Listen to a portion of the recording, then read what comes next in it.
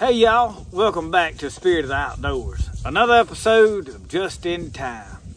A little cool out today. I have actually been down here digging up some greenbrier roots, and I've got to make some more medicine out of them. And I've had this set of scriptures and this topic on my mind for a little while. In fact, a couple of weeks, and I was going to do it last week, and I went a different direction, had some other things. Y'all, I want to go back to the very beginning, and I want to talk to you about the foundation of faith. And let's just get right into it. I don't want to drag it out no longer than I have to. Genesis chapter 1 and verse 1 says, "In the beginning, God created the heaven and the earth." I want to let that soak in. In the beginning, God created the heaven and the earth. When you look at our world, and you look at the scholars and the scientists and the theologians and everybody, there's a push for compromise. They want you to believe the earth is 4.5 billion years old, a million or whatever it is. Now I can't even remember. But I think it's 4.5 million years old. And they want you to believe that we evolved from a single cell organism into an animal, and then we just slowly become these intelligent human beings. And they want to everything, because the whole goal of the enemy, which is the devil, and his spirit getting on people, is to try to undermine your basic faith. When you start compromising on Genesis chapter 1 and verse 1, nothing else in the Bible holds weight. It don't matter. Because the very first scripture that was written, you're already starting to question. And they ingrain this at kids in school. Oh, that the Bible ain't true. If they can get you to not believe Genesis chapter 1 and verse 1, then they've already got a wedge driven into your faith to where eventually you're not going to believe in water baptism in Jesus' name. You're not going to believe that God gave His only begotten Son, that whosoever should believeth on Him should have everlasting life. If they can get you to compromise on Genesis chapter 1, they've got you already. People say, well, you know, maybe it's true, and then there's the gap theory, and maybe between that there was this de-evolution, and everything's wiped away, because then God starts building the earth, and there's a lot of theory. There's a lot we don't know. There's a lot I don't understand. As God begins to describe through Genesis the creation of the world and everything that we know. The first thing that you've got to do is you got to believe that God spoke and began to move and begin to touch and begin to work, and things begin to come together. Is there some proof in science out there somewhere that there's this and there's that? It's quite possible. Because a tree grows from an acorn, or a small seed of some description. Pine tree from a seed out of a pine cone. Everything bearing seed giveth forth and reproduces. Why? Upon the authority of the Word of God, because God said this is how it's going to be. But you can look in science, and I can watch an acorn fall to the ground, and I can watch it begin to sprout through the dirt in a flower pot. I can transplant that tree to the earth, and I can watch it grow. In my life, I have planted a lot of trees in my yard, in the woods, different places. A lot of them are still growing. There's pine trees in my yard I planted when I was a kid. They're huge trees now. So I have seen this work. Is that science? Yes. But why does it work? Because God said that that's the law. This is how things are going to reproduce. So how did God create the world? I don't really know exactly how he done it. But I do know in Genesis chapter 1 that God created the heavens and the earth. Even though things was without void and it was darkness upon the face of the deep, and there was a lot that was still going on to be formed, I believe that God created heaven and earth. Now the heavens is the sky as we can see. What God intended for us to understand and to look at. A lot of time has went by but we have to understand that God is outside of time. It didn't take him time to make anything. Everybody wants to start digging. Well, how many days was this? What is it? To God, that didn't matter. It said in 6 days he created everything. God put man on there. He created Adam out of the dust of the ground. He pulled a rib from Adam and created the woman, Eve.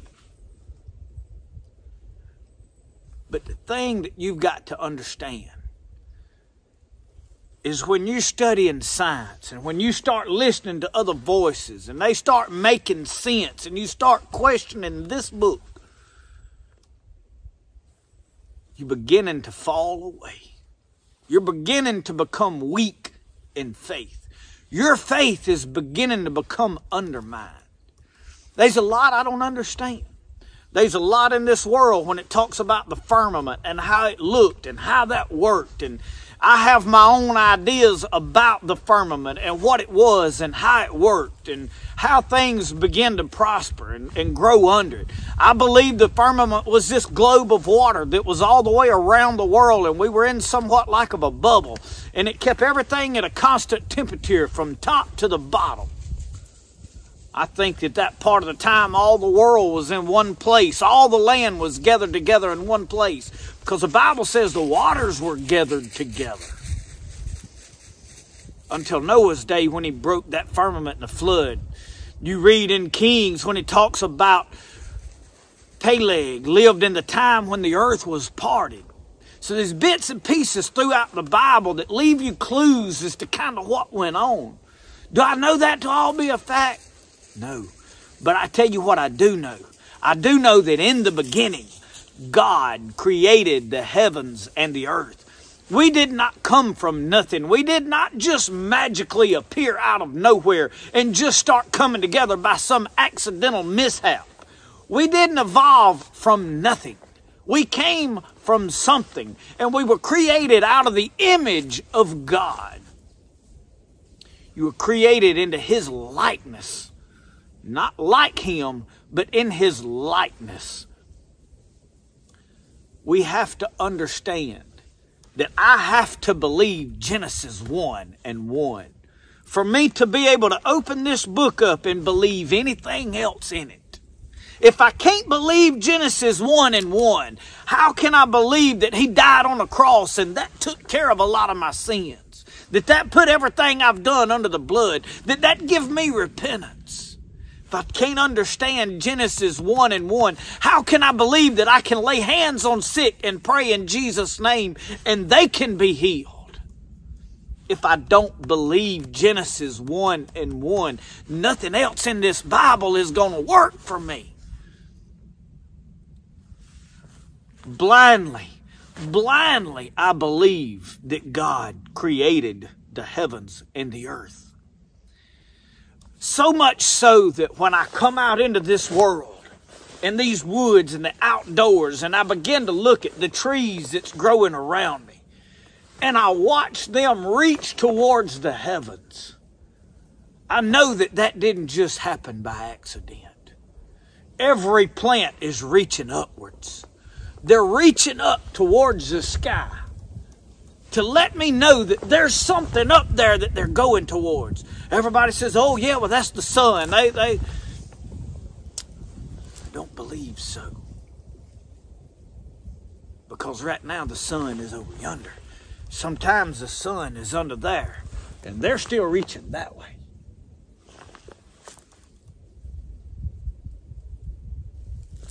There's a spirit that moves inside this world, that plants have powers to heal sick bodies. That everything that we see, when you go to the Rocky Mountains and you look and see those mountains reaching way up there, they didn't just get there by accident. When I watch late in the evening as the sun dips down below the horizon and I watch the colors start spreading across the skies and all kind of pinks and oranges and purples, and they look majestic, I know that my God created that. And when it comes a rain shower in the summer and the sun peeks through out of a cloud and shines through and I see a rainbow that reminds me He'll never flood the earth again, I know that there is a God. When I watch animals and how they reproduce and how they're designed to withstand these frigid cold temperatures, I know a lot of people would like for you to think, oh, you need to go gather up all animals and get them inside. No, honey. God made them animals to where they can handle it. They're not weak-minded like some of you are. They can handle what God created them in a way to be outside. Now, once we start bringing, like my dog, in the house, and he spends days inside all the time, then his body starts to change. And he gets adapted to that inside temperature, to where if you throw him out into that cold, then all of a sudden he's not the same anymore. Because he's been disconnected from what God originally planned for him to be. But I see how God designed these animals to live, to thrive, that they can make it. As I walk through the woods, I don't find just dead birds everywhere after this cold spell. No, they flying around, finding seed to eat, finding food for themselves. And I can look at all of that and know that God is awesome. There's a God out there that spoke everything into existence. And I watch as scientists desperately try to undermine this, and their whole basic of time frame is based on carbon dating that, when you really study it, has less than a 10% of accuracy in what they could actually test and knew a time frame on. Yet they all say, well, it's still got to be true, and they run with it anyway, because they refuse to acknowledge that in the beginning God created the heavens and the earth. Because somewhere there's inside of a man a spirit that starts to talk to him, that wants to tell him, you know what, there's really not a God out there. There's really not a higher power out there. You need to just worship yourself, and you need to just believe that man is greater than anything else. And the thing that blows my mind is we start to slowly work towards idol worship. Because we don't worship God and the things that God created. Men slowly start to worship things that men created. Men begin to love things that man has created. And we start to put technology and things that man has designed greater than the things that God designed. And no, we were not meant to worship the animals that God created or the things that God created, but to worship the Creator.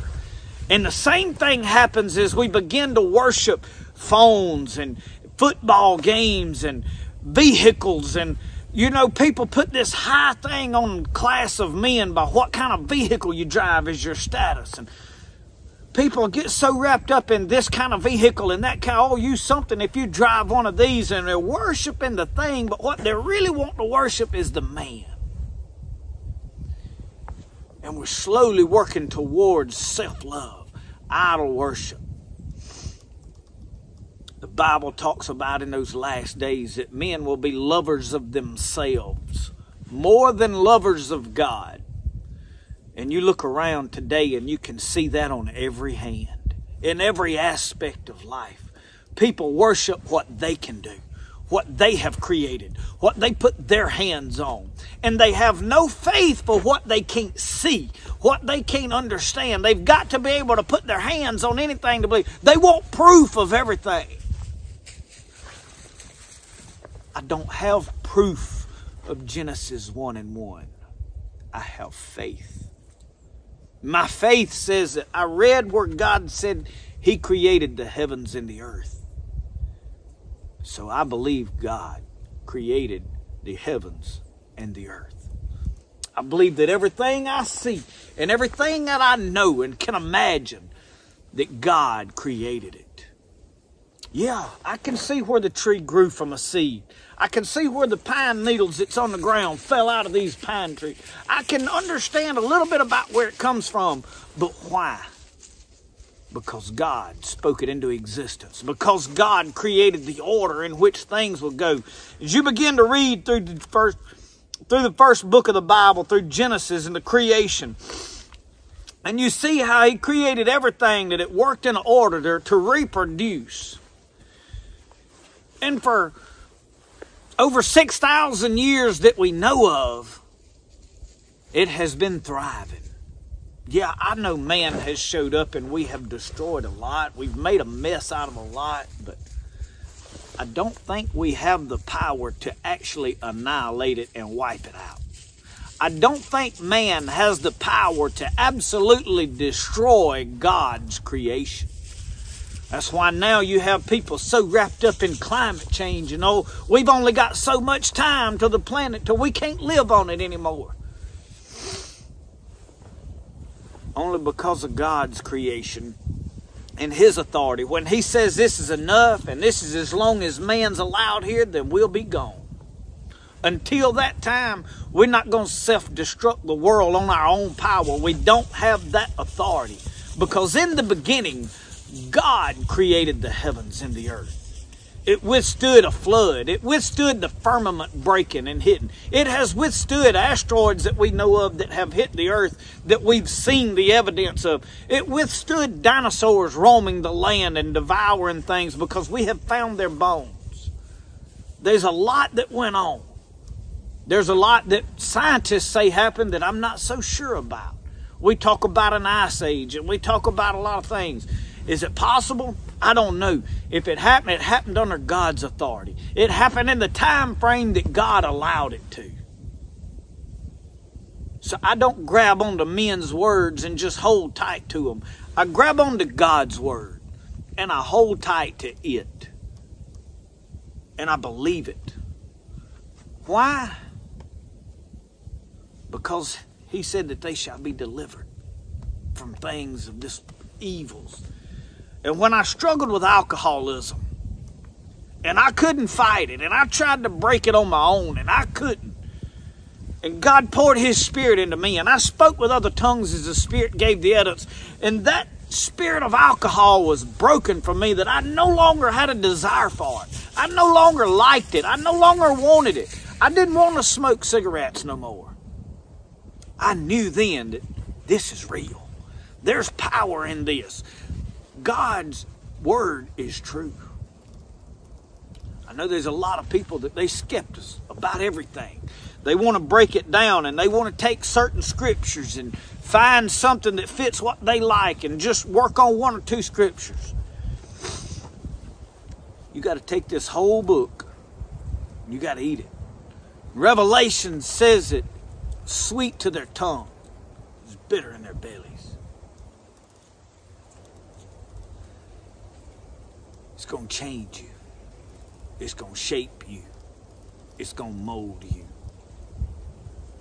But the main thing is, if you're going to have any deliverance, if you're going to have a Savior, if you're going to believe Jesus is real, that He died and rose on a third day, if you're going to believe any of it, that there's a heaven created and a paradise for us in the afterlife, you've got to believe Genesis chapter 1 and verse 1.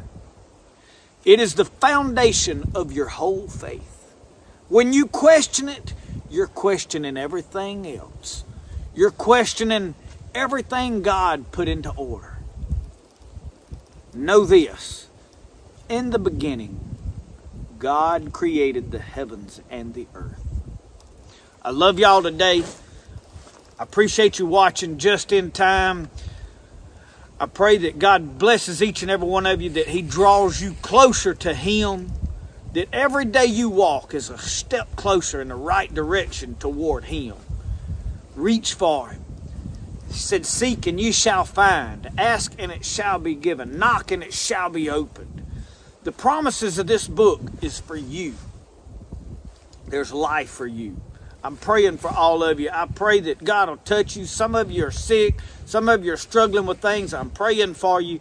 God bless all of you. Remember, if you'll do a little better today than you did yesterday, tomorrow will be a better day. Love y'all. God bless you. We'll see you next time.